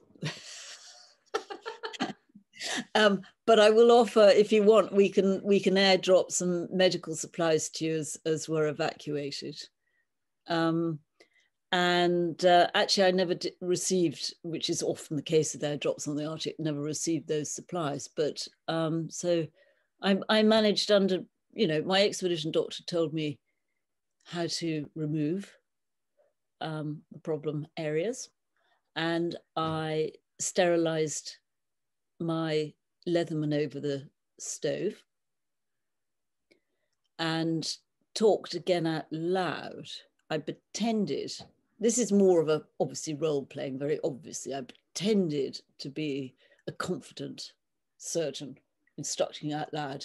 And because by doing that, I could disembody myself totally. And it makes me squeamish to talk about it now in this reality, but at the time, you have to do what is necessary. And because of necessity is the anesthetic. The problem was that it's not the frostbite that hurts, it's the gangrene. And after the amputations, it was anything around and on that area, the pressure, boots. I had to make a frame to prop up the sleeping bag, for instance, so there was no pressure on it at night. It was too painful. And so there we go. And on I went. It did mean certain things, like I found that I could walk on snowshoes and skis okay, but when it came to maybe trudging around making camp or breaking camp, I couldn't trudge around. I had to do it all on my knees. So that's an awful long time to, because it was just too painful, the stopping, starting. So that was difficult. Gosh, that sounds more than difficult. I understand why you're talking about it in such a matter-of-fact way. I feel like you'd have to approach it in that way to be able to face it. Yes, you're right. Yeah. And I can also understand how it makes you feel squeamish talking about it now. Goodness me, but what does frostbite and gangrene feel like? And how does that feel when it's in your toes and you know it's going to spread? What's that feeling? Frostbite, you don't actually feel at all. It's not painful. It's very different when you've got the beginnings of cold-related injuries in your fingers or your toes, and you have to get the blood back in. That's extremely painful, and you have to be very careful how you do that as well. But anyway, I won't go into that now. What happens is that obviously you've damaged all the blood vessels, capillaries, veins and everything, and so they become very fragile and they become infected. And it also changes. It's like you look as if you're very bruised and they swell. So you turn, or the area turns various shades of aubergine, and then swells up with liquid. And then I can remember the precise moment when I felt something in my boot and thought, oh no, we're on to a different stage here. And that was the moment, must have been about the third, fourth day, when it actually, it all popped and broke and all went wrong, basically. So yes, so then you have to clean it, get rid of the rotting stuff, and take antibiotics. Unfortunately, I had antibiotics, but I ran out of antibiotics. I ran out of clean bandaging too after a week, I think it was. So that was another challenge. I'm sure it was. What did you do when you ran out of antibiotics and bandages? What did you have? Clothes that you could put around it? Because I imagine all the clothes you had you were using. You just vulture. anything that you can that is as clean as possible.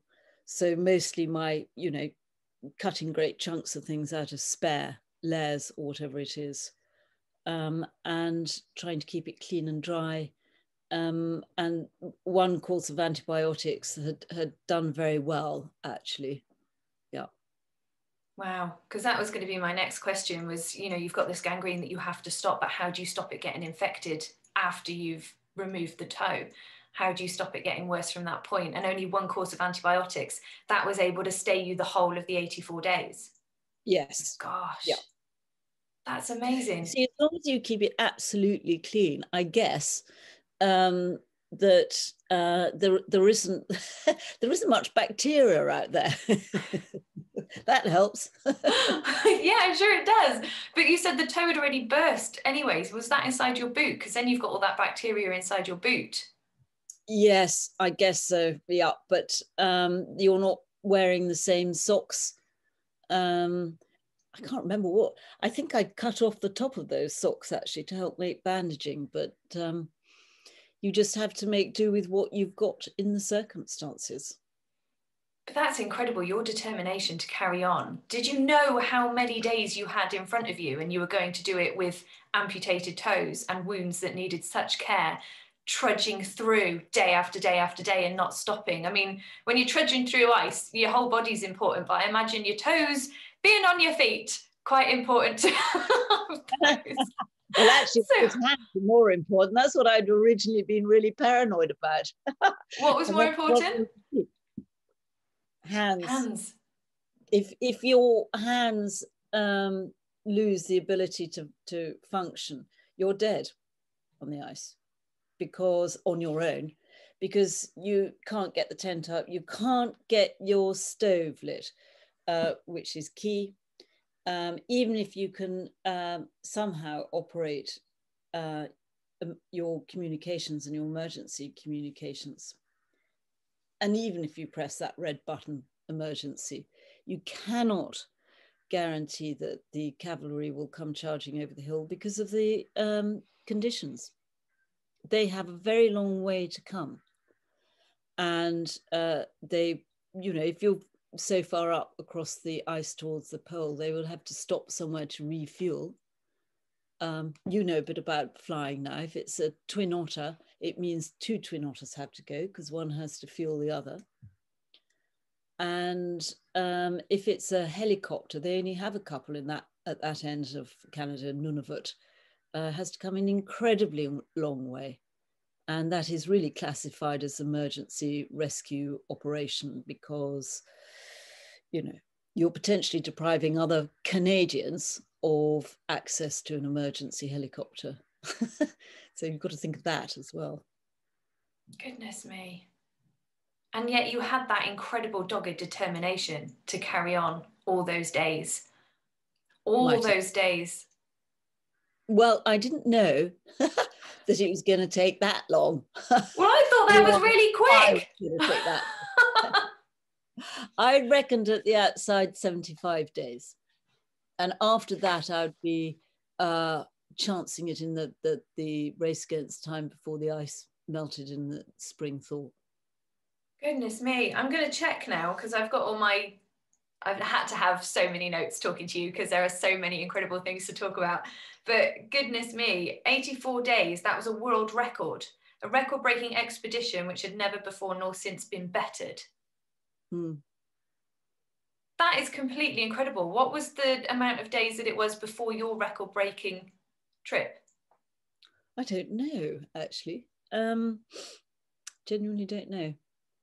Yeah, so you were alone for 84 days, setting another world record as the longest and furthest solo expedition to the North Pole by any woman.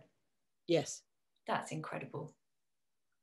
I think most of the women I'm aware of who have, that I definitely know, have tried, have been on the ice for, I think the longest was just over 2 weeks, maybe 3. And certainly I don't think any of them got much further than 100 nautical miles. That's vastly different. Yeah.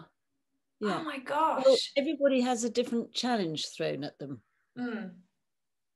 So, you know, the things that you always worry about before you set off are never what transpires to be your major obstacle, threat, or whatever. It's something completely different.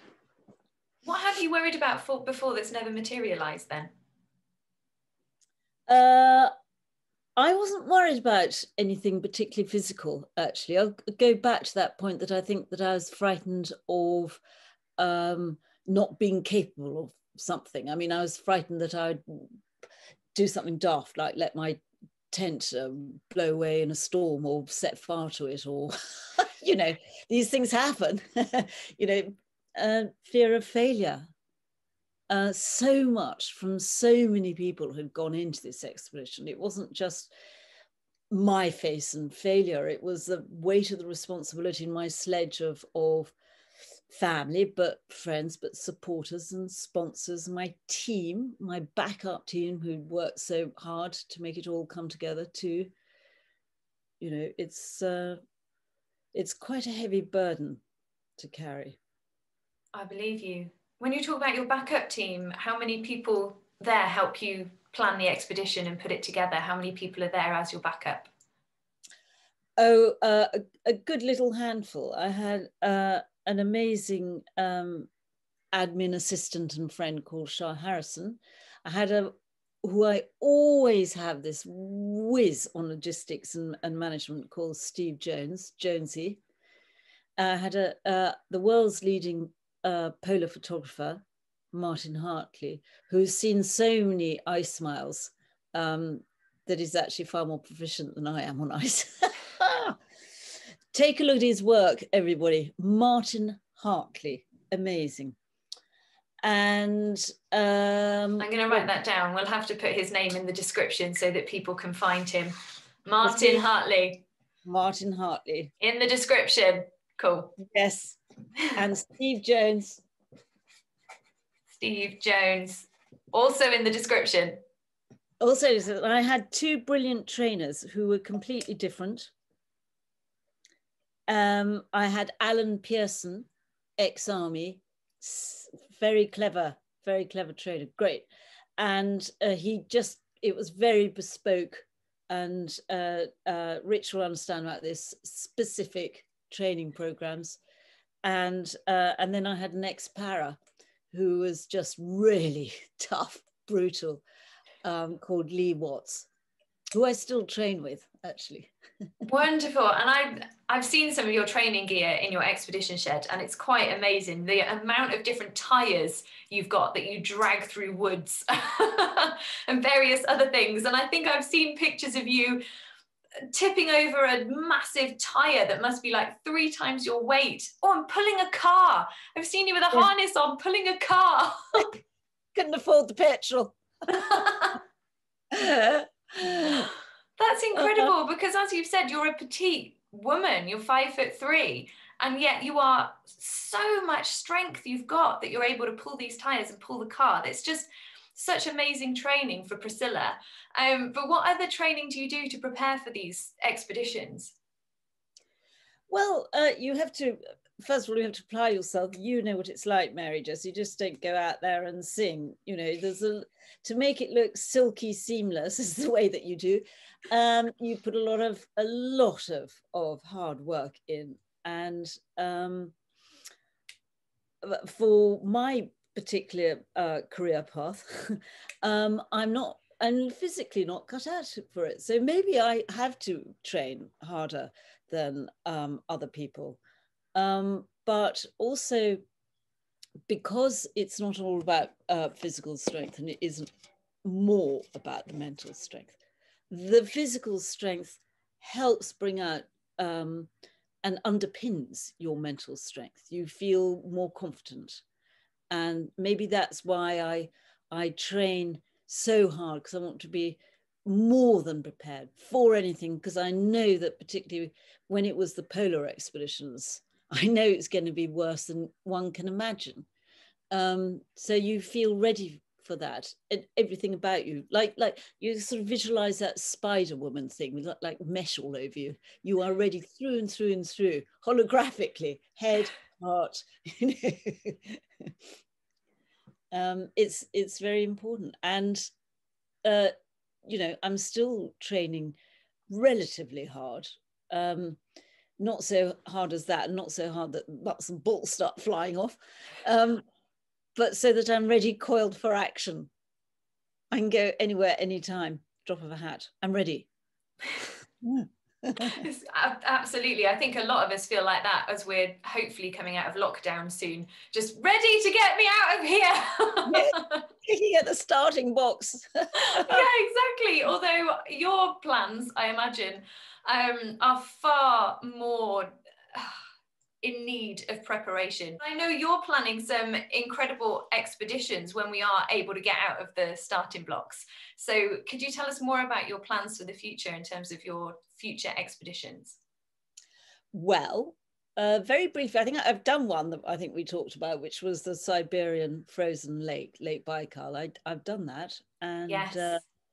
Then the next, which was postponed from last year because of guess what, is a new desert, one of the worst environmental disasters in the world because it's man-made, crossing the Aral Kum. The Aral was a sea in Kazakhstan and Uzbekistan, and it's now a desert because it was drained to feed water to the cotton crops, to satisfy the demands of fast fashion, basically. So the fallout effect is incredible. It's not just that it's now a desert, not a sea, but obviously the impact on wildlife, fauna, flora, and the communities, the fishing community, gone. Most of it's gone. They've tried to reintroduce more water back into the few puddles that remain, but it's very difficult because the whole ecology has changed now, and it's very high salinity. It's highly toxic. The climate's changed because there's lots of dust storms which carry all the toxicity. There's a high mortality rate with infants. I mean, it's a whole other talk what's going on the Aral Kum. That being said, our expedition is not about being critical and wagging our fingers, because a lot of people are trying their best. Kazakhstan itself, building a dam, trying to introduce buffers to the storms around the desert, new fish breeds, not that they're surviving. So it's to cross it. And as we cross it, we'll be crossing symbolically like all the different decades of when the water was receding, rather like the trunk of a tree. You get those rings which demark its age. There are decades of years when you can see how far the water receded as the Russians pulled the plug, and it receded the coastline further and further. Until in the 90s, they started in the 60s. Actually, they started surreptitiously in the 50s. And then they thought, no one's watching, just pull the plug in the 60s. And by the 90s, there was only 10% of the sea left. That's devastating, completely devastating. And I know that we both share a love of slow fashion, to use that term. We both of us don't buy any fast fashion anymore, and it is because of so many reasons, water usage and water abuse being one of those reasons. A lot of my supporters will know that I haven't bought fast fashion for a good couple of years now since I found out about this, and I now have my own slow fashion store to try and encourage buying sustainably. So this is something that is very close to my heart that you're talking about here. The amount of research that you'll be able to do on that expedition will surely be able to help with proving to people just how damaging this is. What kind of research are you hoping to do, and what kind of things are you hoping that you'll be able to find? Well, we'll be doing our usual research on the impact on us physically and psychologically. What will be interesting on that is how the environment impacts on us as well, because it's toxic. We'll have to take proper grown-up masks, for instance, and talking to the communities as much as we can. We have to understand that they might not be able to be totally open in their opinions, and also just observing the impact on the environment itself. You know, what's happening to the shoreline. What are the fishermen catching? You know, all these little things, and see how successful maybe some of these measures are that have been taken to try and stem the impact of the draining. I think that when one does these expeditions, you set out to discover, you don't necessarily know what you're going to discover until you're there. Do you tend to plan your expeditions based on things that are close to your heart? Because going from polar expeditions and so much ice and cold to a desert, that's quite a huge difference. So did you pick this because you're interested in looking at the water abuse? Is it something that you followed your heart? Or did you think, first of all, I've done a lot of icy things now, let's go somewhere a bit warmer? Was that the other part of it? I've always thought that on every polar expedition. Why am I doing this? Why can't I find a hot desert to cross? It will be next time. Well, anyway, so we're doing the Aral come in August, myself and teammate Pom Oliver, who's another ex-polar bird. And no, well, one mustn't forget that the Arctic and Antarctica are both deserts as well, by scientific definition. They're just frozen deserts, and so this is a muddy as well as sandy, gritty, salty desert. So it is certainly there is an allure to the desolation that accompanies deserts, and I think it is interesting. Not good news, but interesting that the major challenges we face are of a very modern nature, in that it is the toxicity, it's the pollution, it's politics to a degree as well. We have to be a little bit careful there.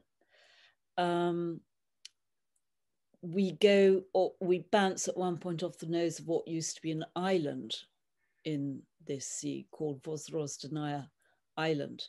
Now, interesting place. During the Cold War, that's where the Russians had their playground for experimenting with biological warfare. So anything from anthrax to bubonic plague, you name it, smallpox, it was all played around with there. And there are still traces of it. The Americans came in around about 2000, 2001, and decontaminated it, but I'm not quite sure how thorough anybody's decontamination might be when it's gone that deep for that long. So we have to be very careful of all that sort of thing, but it's something that also will be very interested to see what the role is that plays in the great picture of the Aral disaster. Is it actually safe for people to go there? It doesn't sound it, Rosie. No, don't think it is. Why are you going? Why are you going? As somebody who cares for you dearly and loves you very, very much, why are you going? Well, somebody has to do the frontline stuff. And so brave. So much information is reliant on internet, second, third, hand information, that when you go out in the fields to look at these places, areas, scenes oneself in person, there's every chance that you discover something different or new, and hopefully of value, of import. That's part of the expedition legacy. And I'm sure you've heard me banging on before about adventure is all very well and great fun, but it's a tick box thing, whereas the difference with genuine endeavour and expedition is that it is symbiotic with a legacy of learning that is sharing your discovery with as many people in as many different ways as is possible. And hopefully, whether it's motivating, inspiring, or illuminating to those people, it doesn't matter, but as long as it has some lasting efficacy. And that's why it's so important to you to do so many experiments during your expeditions then. Yes. Yes. Crucial part of it. I can imagine you going out to this desert being dressed like an astronaut in the full biomed stuff. Yeah. I know. Well, actually, before we were about to set off, when we were supposed to have set off last year, whatever it was, I'd sort of got most of the kit and everything together. And one of the areas that I thought, well, no, we'll get that lastminute.com was masks. We'd just started sort of researching them. And then, of course, I couldn't get any for love of money. Yeah, of course. But I imagine the masks that you will need will be, I mean, I'm imagining like a gas mask. Oh, yeah. Well, exactly. And actually, we had started looking for those. And as the COVID hoved more into view and became much more of a reality, and we had anyway been scurrying around at military sources, for instance, there was that sort of uncomfortable feeling. There was a whiff of sort of like, what's going on here? Because they all shut us down. No, I haven't got any. So you must have some for your military training and defence. You know, even in the right up there. No. Gosh. So they could probably see the pandemic coming before we could. Yes, exactly. Goodness me. I mean, thank goodness you didn't set off. I mean, if you'd have set off and been out there while the pandemic was starting and raging, like, would anybody have been able to have come and got you at the end of it? I don't know. One can only hope that it will happen this year. Goodness me. You're hoping to go in August? Yes. Wow. Well, I really hope, Rosie, that you're able to complete this and do all that incredible research that you have planned. And goodness me, please stay safe, because I'll worry about you. I have to come back for one of your concerts. So you see, the avid trainer, fitness freak, is drinking her super unhealthy dark coke. Well, you're at home now. I'm sure you're allowed to be a bit of downtime before you ramp it up again, ready for the next one. Absolutely. Life's too short not to have a donut every now and then. Oh my gosh, Rosie, talking about donuts. There is a place down the road from us. Yes. They've started making fresh donuts every morning. Oh no. Honestly, Rosie. Really? Donuts. Because freshly made are so different. They are freshly made every morning. So you've got to go there in the morning because they sell out as well. They've got salted caramel ones, cream and jam ones. Around Halloween, they had a pumpkin spice one. They have a coffee one that they, oh gosh, there's so many. Oh my God. Honestly. Okay, I know what I'm bringing to you as a thank you next time we get together. Yeah, you bet. Oh, exactly, a donut. I completely agree with you. So good. And this is no good. We can't continue. I'm drooling like alien. I know. You're definitely a woman after my own heart there. Honestly, my sweet tooth. My mouth is full of sweet teeth. Cake. I love cake. Yeah, me too. Oh my gosh. It must be the one perk of being out on the ice doing an expedition is that you can eat as much chocolate and cake as you want, because you've got to get those calories into you. Yeah, well, before and after, because you can't have it on the ice, but I did fantasize about it a lot. And yeah, no, I mean, like Top Cat when you get back. Is that the one thing you look forward to when you get back, is a nice slice of cake? Oh, cake.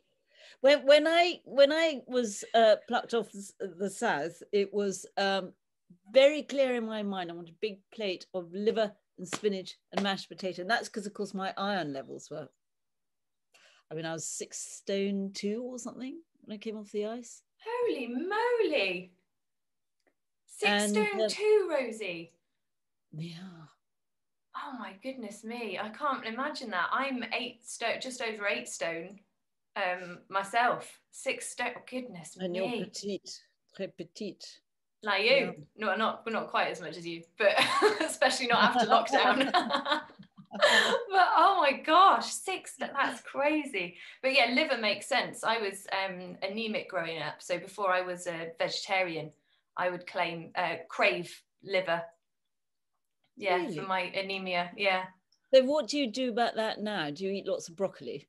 Oh, no, thankfully it's sorted now, I'm glad to say. But I do other things and eat other things and sometimes have supplements to make sure. But yeah, I can imagine you'd crave all kinds of things because your body knows what it needs, doesn't it? It does. It does. It's a finely tuned machine, particularly if you use your body as a vehicle like you're singing. You know what's good for that energy. And you probably know also, you know, what's good for your vocals. And it's much like when you're in training for something, as Rich would know, you become super sensitive, like the Terminator, to anything that's not, you know, quite right. You turn into a hypochondriac, basically. Talking of the Terminator, isn't that part of your nickname? Yes. Yeah. Yeah. And it's a very apt nickname, I must say. Tinkerbell the Terminator. Yes. Who gave you that? I was referred to as that when I came back from an expedition when we were living in Prague, and it stuck. Went pandemic, so to speak. So there you go. There's, you know, the horse has bolted.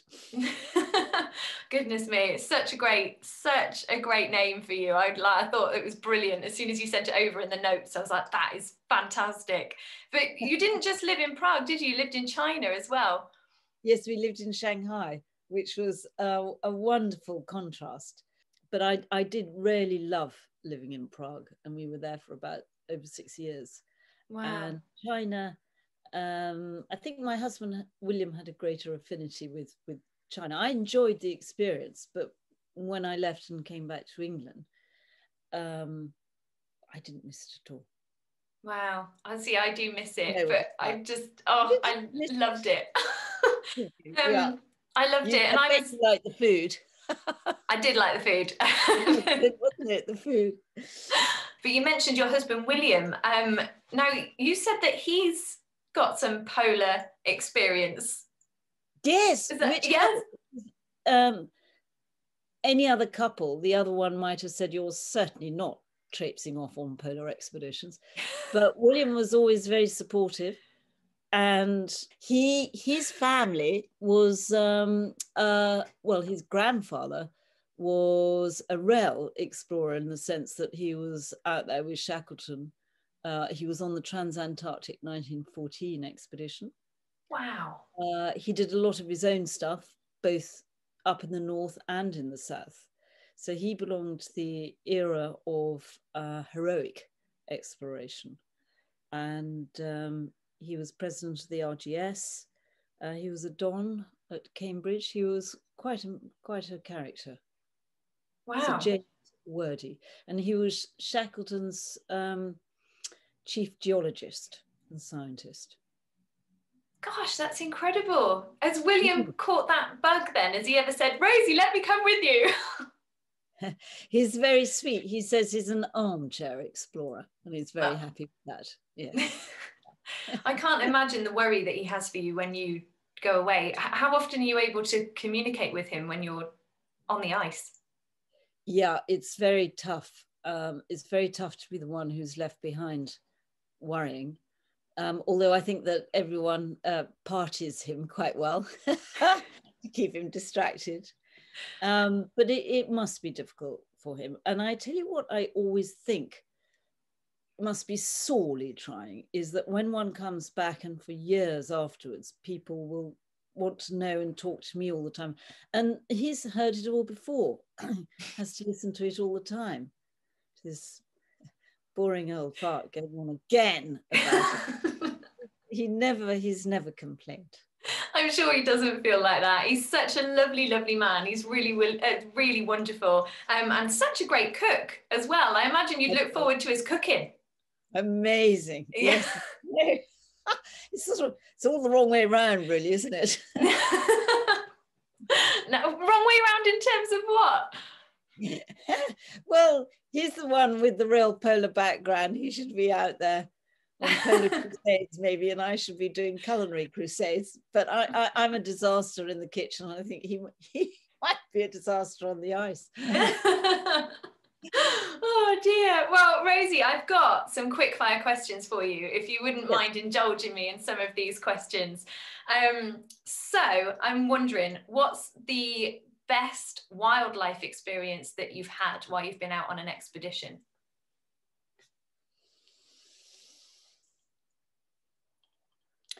Very interesting, that, because you don't see any wildlife on the interior of Antarctica because nothing can survive there. All the wildlife is around its petticoats, where the ice meets the sea. On the Arctic, I think one of the most memorable meetings I had with, again, the limited wildlife there, because it's what you get, polar bears. You don't really want to have too many encounters with them, but was also with Arctic foxes. I saw an Arctic fox on one occasion, and that was very worrying because they're symbiotic with bears. But one memorable one was coming up against a huge area of open water in the ice, and up popped in the middle of it this head of a ringer seal, and it went round like a periscope and then froze because it saw me, and we were both there sort of thinking, what the heck? And then again I moved off quite quickly because where there's a seal there might be a bear watching as well, so but in polar context very limited because there is very little that's actually visible on the ice. Yeah, that makes sense. I just remembered reading about one of your expeditions that I've got here, about you spending time with the Inuit community, and that there were polar bears around while you were doing that expedition with them. Yes, there were. Yeah. And I mean, the tracks on the ice was like a sort of Piccadilly circus at Russia. And when I arrived and met with Billy, our man, the Inuit, and stayed with his family in their little house, he said, lots of bears, bear country. And I said, that's all right. I've got firearms. I had an old Winchester. And he looked at the gun and he looked at me with something that was close to despair and said, you take Kimmick. And I said, what's a Kimmick? And he said, Kimmick is my dog. They scare bears, and they do. Bears are terrified of dogs. And I discovered that Kimmick, this dog's name, translates from Inuktitut to English as dog. That's funny. Anyway, poor Billy. He lent me and photographer Martin Hartley, who came with me to film and photograph on that occasion, Kimmick, as a very wild Inuit dog. And Billy said, no need to look after him, just a bag of food every day. That's it. He'll be fine. And over the days on the ice, Kimmick became a bit of a friend. In fact, I realized Martin had developed a very hungry look about him, and he'd been giving Kimmick all his rations. And then we built Kimmick an ice kennel. And eventually Kimmick came into the tent every night, got lots of cuddles, tidbits. And by the time we returned, not only was he much fatter, but he was all soft and domesticated and not much food. But he was an incredibly intuitive and good guard dog because he seemed to sense when we were going to make camp and were looking for something, he would do a huge, great circle, basically mark his scent around the ice to ward off bears. And if bears came near, which they did, particularly one night I remember, he'd bark and howl. So I don't think I've ever slept so well on the ice, actually. It was a very good idea, taking a dog. Wow. Sounds like Brian Blessed could have done with a dog. I remember his story about how a polar bear came into his tent and he had to go, "Wah!" and punch it in the face. Yeah, but he didn't need to punch the bear. You think of Brian Blessed's voice, all he needs to do is go, "Wah!" And I mean, the bear would be blown halfway across the ice, I should think. It would. It would. Oh my gosh. Yeah, no, I can't imagine. Oh my goodness, having to do that. I can imagine you'd do it pretty well with your amazing strength that you've got, but thankfully with the dog it didn't. Be very handy, because the Inuits told me when I said, okay, what do you do? Best defense against a bear without firearms. You're on their territory, respect, you know, and maybe more to the point, the rifle might have frozen and jammed or whatever. And they said, well, first of all, make yourself look as tall as possible. That's quite difficult for us, isn't it? It's not helping. And yes, exactly. Well, you get your skis and but they said also to make a noise that they're not used to. It's no good the rifle shot, for instance, because it sounds like ice snapping, breaking. But do anything. Sing is very effective. So, oh, okay, I'll come and be your icy explorer songbird. That would be fine. Yes. Don't do that.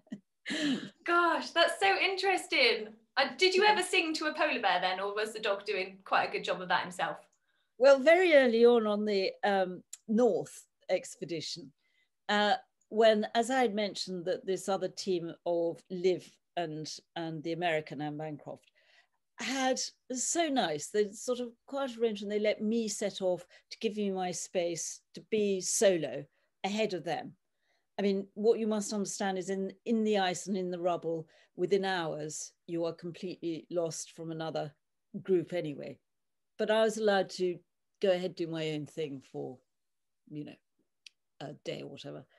And that night I heard all sorts of strange noises, and being a bit jumpy, new girl on the ice, I started banging saucepans together and eventually started singing at the top of my voice. And I realized I didn't think there was really a bear there at all. And what if the wind had carried my voice and my rantings back down to the other team? It was very embarrassing in a British way. So when you were planning your solo trips, were you aware of anybody else that was trying to beat you to it on the solo expeditions? Oh, good question. Yes. When it came to the south, I was. Not the north, but the south. And I remember looking in horror at this television screen, Sky News or something, and there was this tall, athletic, very strong-looking woman who said she was going solo to the South Pole.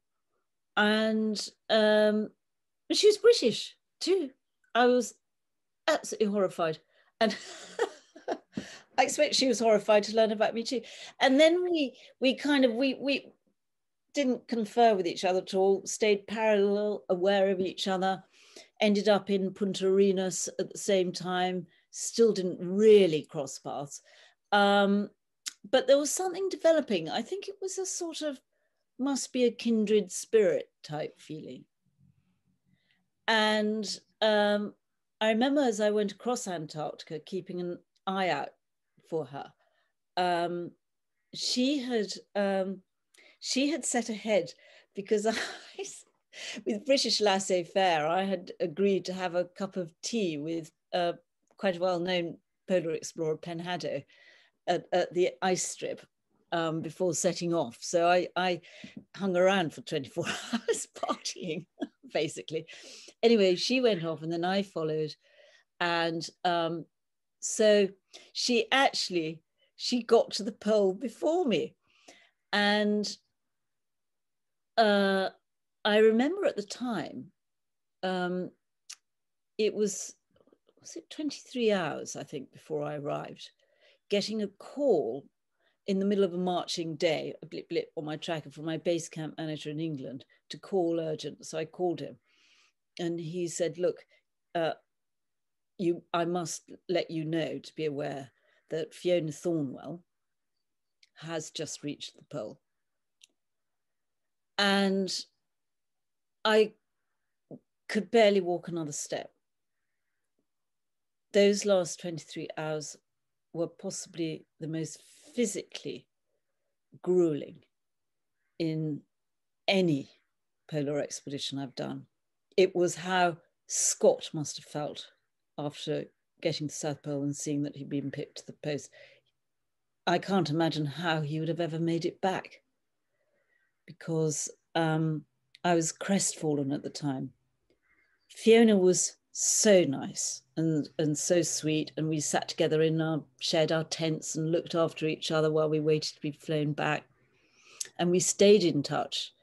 And you know, she told me that she had actually waited before getting to the finishing line a bit to see if she could see me, to see if I was going to, we could arrive together.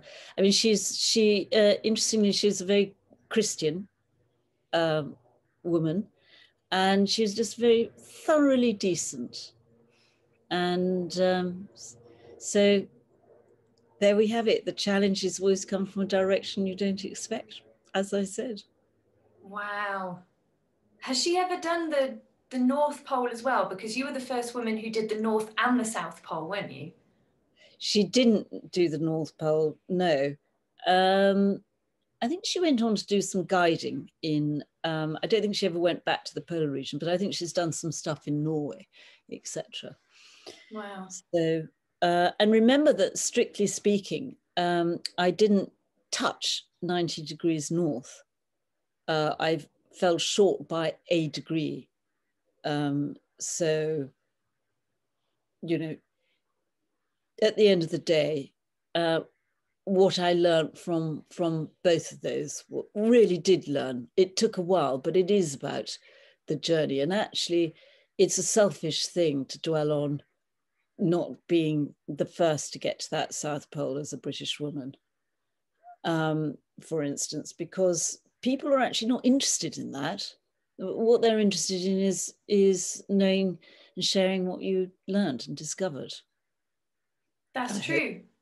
That's completely true. I mean, look at what I'm interested in now. I'm just so grateful that you've been so generous with your time, that I've been able to ask you about your experiences, and you've shared so many of your stories. That's what I have cared about. That's what I've found so gripping throughout all of this, is hearing your stories. It's not Yes. the end goal, even though that's so cool and amazing. It's the stories that I've just found riveting. Yes. See, Shackleton never made it to a pole. He failed twice to the South Pole, but for such noble reasons. And Scott didn't make it back. Henry Worsley is a more contemporary heroic figure who died in his attempt to do Transantarctica. But all these people are icons of valor and perseverance. Mm. All these people, they must have inspired you so much. Is there an expedition that somebody else has done where you thought, I'd love to have been part of that? There is one person in particular I have huge respect for. I'd never think I'd like to be part of that, because he's got the same thing as me about the joy of solo and intensifying an experience, I suspect. And that's a Norwegian man called Borge Ausland. And he, otherwise known as Bergie, and he's sort of ex-Norwegian special forces, whatever, but there's something that, you know, with all those elite forces, a gentle strength about him. And he quietly goes off and sets the benchmark on all these polar expeditions. There's never any vainglorious trumpeting or anything like that. He's really quite remarkable.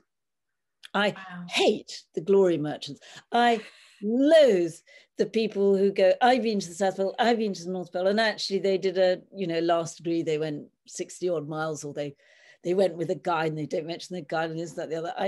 hate those people because they undermine the endeavours of people like Bulga Ausland, who are quite remarkable. And they're undermining the endeavours of their guide if they don't mention the guide. Like the guide was there with them. So often the case. That's such a shame. I can understand your frustrations with with those types of people. Oh my gosh, Rosie. Are you ready for another question? Yes. Okay. I know you also really wanted to talk about your charity. Can you tell us more about that? I would love to talk about my charity. It's called Veterans Aid.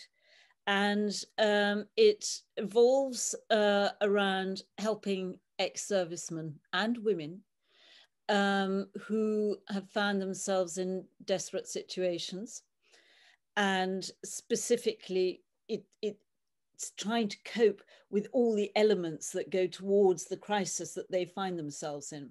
So it's not just about taking them in and giving them shelter, but it's also about healing them from whatever they might have gone through. So whether it's psychological healing, whether it's addiction healing, and preparing them, almost like re-educating them to go back slightly more empowered into the civilian world. And they help them even find job opportunities, sometimes even jobs, help them find housing, sometimes try and help provide that housing. It's a remarkable charity because it's also terribly well steered and run by Hugh Milroy. So although it's small, it's effective. They have a 90% success rate, i.e. only 10% of all these people ever come back. And in fact, it's used as a case study and its structure is replicated all over the world in other similar charitable concerns. And the reason why I embraced it is because of the affinity with the isolation and the pain and the fear of the unknown ahead, and that sense of vulnerability that so many of them have and are traumatized by. Gosh, Rosie, that's amazing. You're going to have to give us the links so that I can put them in the description below so that everybody will know how we can support Veterans Aid. Such amazing work you do with them. Thank you. Thank you very much. So I just want to say thank you so much for being so incredibly generous with your time. There are a couple more things that I just really, really want to ask you about before I let you go and have a nice cup of tea and a cake. And the first one is that when you sent the information over for this podcast, it said something that we have in common that I didn't realise. You are part of the Great Britain campaign. You're an ambassador for the Great Britain campaign in 144 countries. And that's just so amazing that you're part of that. And of course you are. So I was invited by Downing Street to represent music. And so I want to ask you more about what you were invited to represent, how they asked you and how you're part of that campaign. Oh, well, I haven't done anything for it. I too went to Downing Street and there was a whole crowd of us chaired by Hempelman Adams. And there were people like, you know, Brian Blessed there. And I love him. Mountaineers and expeditioners and explorers, etc. And so it was all about encouraging something that is happening so much more now, which is the importance and enjoyment of exploring your own countryside. What's in your own backyard? You don't have to go so far. We live in a beautiful country and a very diverse country when it comes to seeking out adventure and expeditions as well. That's amazing, Rosie, and huge congratulations for being part of the campaign, because I know that it's just such a wonderful team to be a part of. But the last question that I'd like to ask you before I let you go, And I'd just like to say thank you again as well for sharing so many of your incredible stories, so many of your lessons that you've learned, and so much of your time with us. Now, you have given us so many incredible bits of inspiration, so many lessons, like you said, not focusing on that all of the horizon, but just on that first wall. You just do it bit at a time, and I love that. Is there another lesson that you would like to leave us with that you have learned through your expeditions that you feel everybody can benefit from? Yes, I think that it's very important not to be fearful of failure. It's the devil's own stumbling block to achieving in your life, and it is very important to leave your imprint in life, in whatever walk of life you choose to go. And there will be obstacles. You will fall, you will bruise yourself and scrape yourself, get up and keep going, and believe in yourself, because you'll always be surprised at what you're capable of when you really go for it. Goodness me, I feel so inspired right now. I do. I think I'll take singing lessons. Honestly, it would be an honour to give you singing lessons. Goodness me, it would be an honour. Rosie, thank you so much for spending so much of your time with us. I am just so grateful for your openness, your honesty, all your stories. They are just incredible and so inspiring. So thank you so much for coming and sharing so much of your time. I am so grateful for your generosity, and I can't wait to see you again in person when we're allowed to finally do that. Thank you, Mary-Jess, for all your time and your insightful questions and comments as well. Bless you. Gosh, Rosie, you're so interesting. Thank you so much again. I am so grateful for you, and I can't wait to be able to share a cake and a donut with you very soon. You're on.